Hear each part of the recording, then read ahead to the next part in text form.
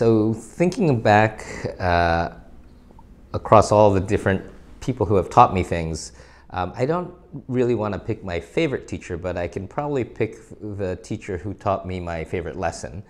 I met my birthday when I was turning 24, I met a guy named Timothy Leary. Many of you may know him. But when I met him, he was very much into learning about the youth culture in Japan and cyberspace and virtual reality. So I became a collaborator with him, and he adopted me as his godson, and we started writing a book together.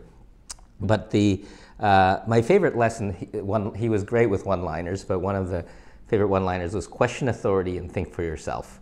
And at the time, I was on this sort of path, and I was a huge fan of Timothy Leary, and I thought he had all the answers. And he taught me that he didn't have answers, he just had questions. And when we would go on lecture tours, all these young kids would come up to him and say, "What should I do? What should I do?" And he would say, "Think for yourself."